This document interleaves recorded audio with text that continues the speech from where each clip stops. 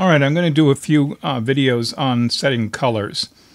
They can be complicated and messy, and sometimes you want something other than light gray against slightly darker gray, and that's the default. As you can see, there's a window with some radio buttons and a couple of regular buttons, toggle buttons, regular button, and when you click them, something happens in the background, as you see there. Radio buttons give you two flashes because one button's going off and the other button's going on, so it's actually two calls. Check button's only one.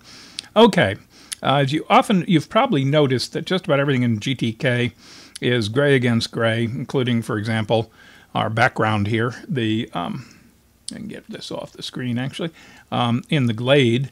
Sometimes you don't want that. Sometimes you want some real colors on the thing. The other thing you'll also notice about GTK is the buttons always tend to be somewhat chunky and far apart. That's because different themes that you run will change the size of the buttons. Sometimes they'll change the colors too.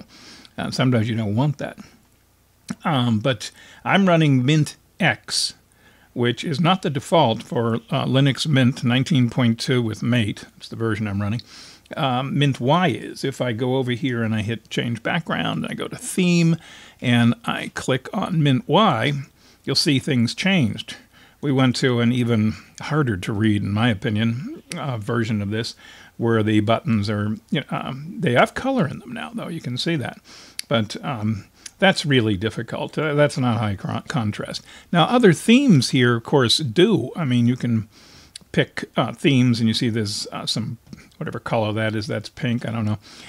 You go to some dark themes down here, and it gets rather mysterious looking, and so forth. I don't know. A lot of times you really don't want them playing with the colors, and many of the colors that are default selected are difficult. Another thing I don't like is these hard to find buttons at the top. So you go into Customize. I like the old-fashioned, Windows 95 buttons. That's the Millennial Edition I get. And I like the icons from GNOME.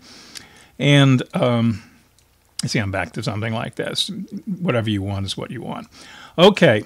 Well, let's change the background color. I like blue. Okay, so we're going to go in. Here's the code. And this program is very simple. It's just got the button code and some callback routines that are extremely simple. But the color code is up here. It's commented out. And I'm removing the comments, as you can see.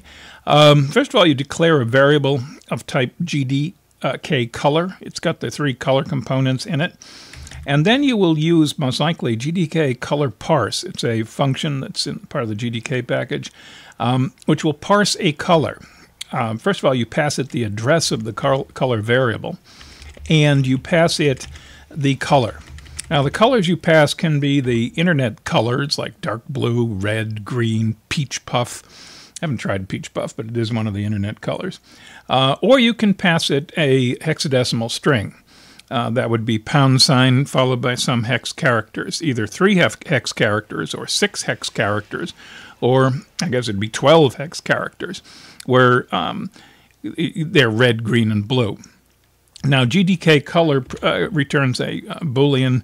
If it parsed, you get true. If it didn't parse, well, then I set the colors myself. I set them to a low level of red and green and a higher level of blue, which gives me a somewhat dark blue color. Okay, but if it does parse, the color variable will be so set. You can set the background on your window with this function. GTK widget, modify background, window, GTK state normal. There are some other states. They're not terribly relevant.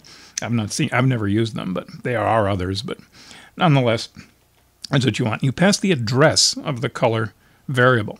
Okay, that's all. I better write it out. And I go over here and compile it. And I run it. Oh, well, I got my blue, but a lot of other stuff disappeared. Where's my text here? I mean, it's there. I mean, I'm clicking on them, but you can barely see the text associated with those buttons. Well, that's horrible. Why don't I go into here and see, well, here's a radio button. How do I change the color of the word radio button? The answer is, I can't. There's nothing in Glade to do that with. Not at this level. There are ways of calling functions and doing funny business, but they don't work too well. Okay, so what do I want to do? I want to, first of all, for the radio button, add custom content. And then I want to go to the display, and I want to add, you see when I went to add custom content, a gray hash area here, that's where the custom content will go. I could drag an icon in here or something, but I want to drag a label into that place. This gets a little tight there, and I want to do the same here. Is I want to add custom content, and I'm going to, I'm not going to put anything serious, but I'll drag a label in there, and finally down here for the check button. This can be done for a lot of different things which have text. Remove the text and go to custom content. And so now I've got custom content. Now the custom content has, I've noticed there's two things here. There's the label. It's got the text label and, you know, put numbers next to it, stuff like that. Whoops, no carriage return. But this is the radio button. The radio button contains the label. If you see over here is radio button, there's the label. I didn't give the label a name because I don't intend to access it directly. If I were going to dynamically change it, which I can, I would have to give it an ID and, you know, get access to it in the program. But anyway, there's the label. Labels have attributes, and one of the attributes is the color, foreground color. So I go down here and click it, and I go from my yellow, and I say OK. If you screw it up, you can just delete it and start over again. Sometimes you get the wrong. For example, it's got a transparent background. If you made the background something non-transparent, well, let's do that. There is color there, and let's go for a transparent background. And what would I like for a transparent background against yellow? How about orange? Okay, now you see that looks different. And finally, I have to say okay. And finally, down here, do this one and go for the attribute. You can change a lot of attributes here, font size and stuff like that. And I'll go again for my yellow. I like yellow. Okay, save them. Bring that off the screen. Oops. Compile it.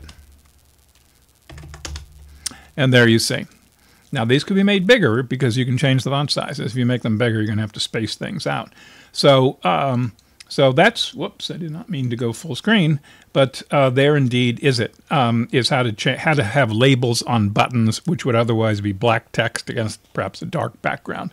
So that gives you control of the text, the font, the type of font, bold, italic, whatever, the size of the font, name of font, all that stuff can be changed in those edit attributes. But technically, that's not really part of the button. It's owned by the button. But if you click on it, it works the same way. All right. Now we get two other problems. First of all, we have this slider here, which I would like to change colors with. And there are the actual buttons. Now, with the actual buttons, if you start Googling for this, you're going to find stuff on how to change the color of buttons, but it won't work with Glade. There's a reason for that, and that's what the next video will discuss.